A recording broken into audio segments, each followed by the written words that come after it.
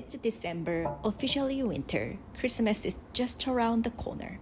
I'm decorating my house for Christmas. Are you ready for the Christmas? The first thing I do is getting a tree. I grew up in Asia and I never knew that in the US, people actually use live trees. When my husband told me about it like a long time ago, I was shocked. Like, what? A real tree? You must be kidding. Obviously, he wasn't. Then I remembered the movie Home Alone. In the movie, little Kevin cut a tree off from his backyard or front yard and take it to his house, decorate it. I watched the movie like 100 times, and I always thought that's a movie thing, not a thing that people actually do in real life. But turns out it wasn't a movie thing. People actually do use live trees. I do Christmas decoration after Thanksgiving. I know many people do before Thanksgiving, like right after Halloween, but I like to do it after Thanksgiving. I want Thanksgiving to be the main star of the Thanksgiving day, not like appetizer of Christmas. One more thing I was surprised by having a live tree as a Christmas tree is we actually need to water the tree. First, I was very surprised, but when I thought about it, it actually makes sense. It's a live tree. It needs water like any other indoor plant. Before my kids start placing some ornaments, the tree needs some preparation, like a skirt. Okay, my skirt should be inside of this bin. I found the star, and here it is. Just like I didn't know people actually use live trees, I also didn't know a live tree needs few requirements like a stand and a skirt. So the very first year my family got the tree, we didn't have a skirt. We ran to Target, but of course all the nice looking skirts are gone and there was not so nice looking ones left. I got this skirt a few years ago and I like it. It's kind of fluffy and soft. I'm taking all my Christmas decoration out and I realized I have a lot. But I always feel like I don't have enough. I don't know about you guys, but it takes a few days for me to decorate the house. My kids are keep bugging me to put lights up so they can decorate the tree. I always put lights horizontally and it's a bit of work. It actually needs 2 people. So this year, I decided to put vertically. Okay, get up there. This tree is 6 foot. My daughter wanted to get 8 foot, but I think 8 foot is just too tall for my house. We usually get 7 foot Douglas, but this year we got 6 foot Novel. Novel is much prettier. It's always more expensive too. Okay, the lights are all done. Putting it up vertical is a lot easier than horizontal. You guys should try. I like this big size ornament. They're pretty.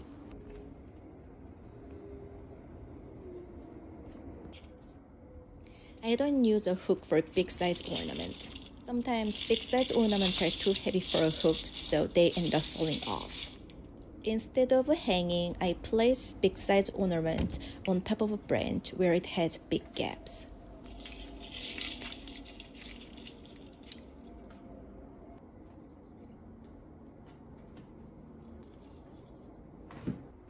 My kids can do the rest of it. Every year, my kids pick their own ornaments, 1 or 2. This white sparkly high heel is my daughter's. She picked it when she was 4, 5. I will leave up to the rest of the tree decoration to my kids. Time to say bye to these fall decor. You guys did a good job. I will see you guys next year.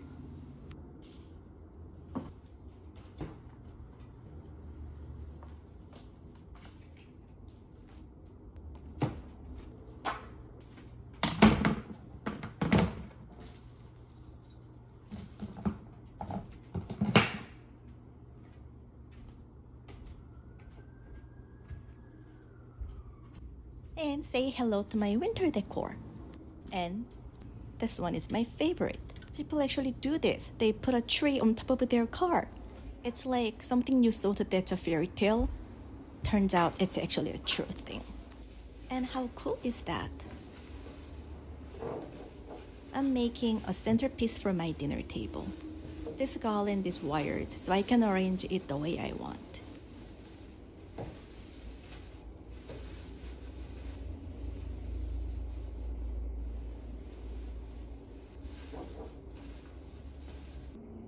I'm going to use Christmas picks, ornaments, and candles to decorate it. Placing candles first.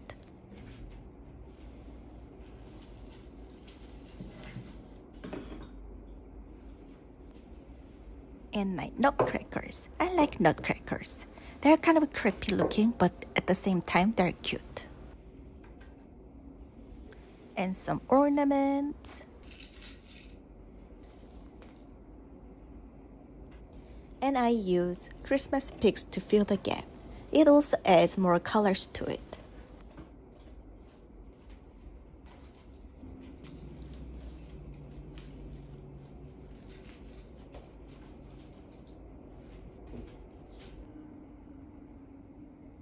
And my centerpiece is done. Aren't they pretty?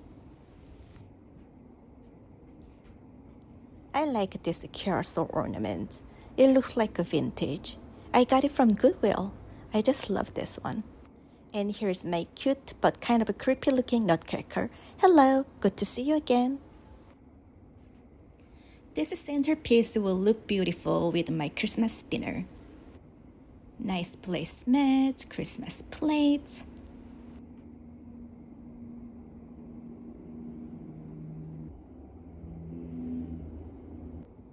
Those candles are battery operated.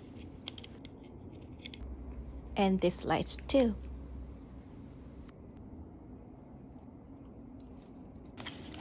I hide the switch underneath the garland, then place a Christmas pick. Perfect.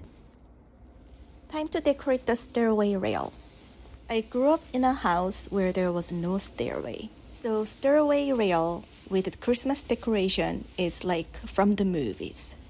So when I first moved into a house with a stairway, I got obsessed with Christmas decoration.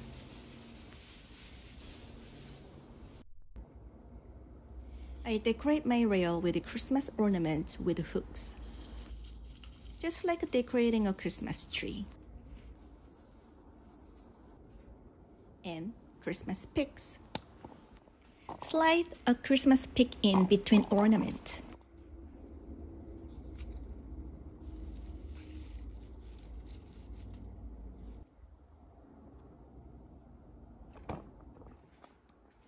I'm about halfway down and my rail looks good.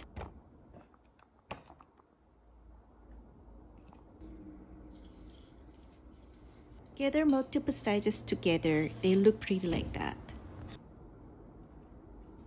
I'm almost done with the first part of the rail. Okay, time for a coffee break. Before my kids come home from school. Oh, nice coffee break.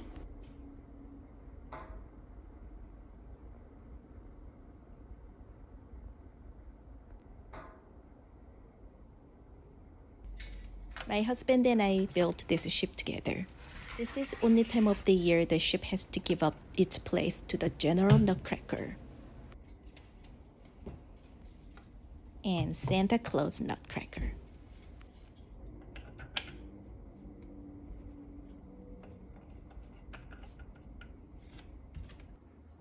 My kids are done decorating the trees with ornaments, and I just need to do my last touch-up with ribbons. I started to using ribbons since last year. I think a ribbon completes the decoration.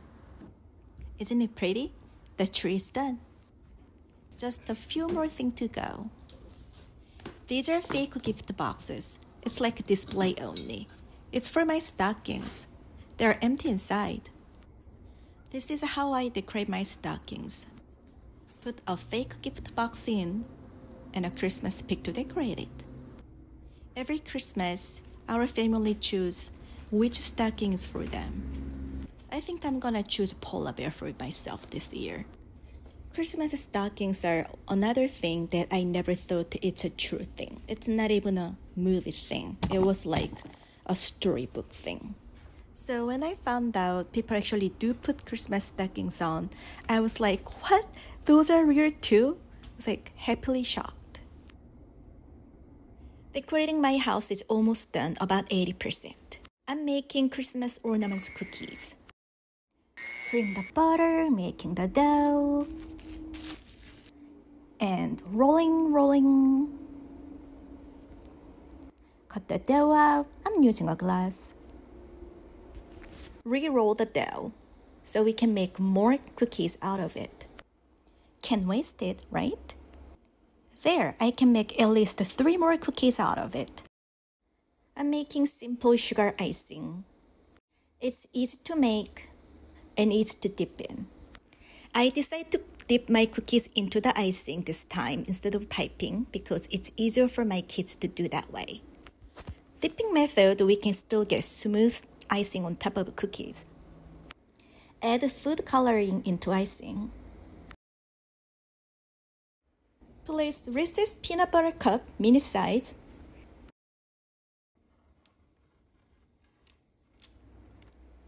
And look, aren't they cute?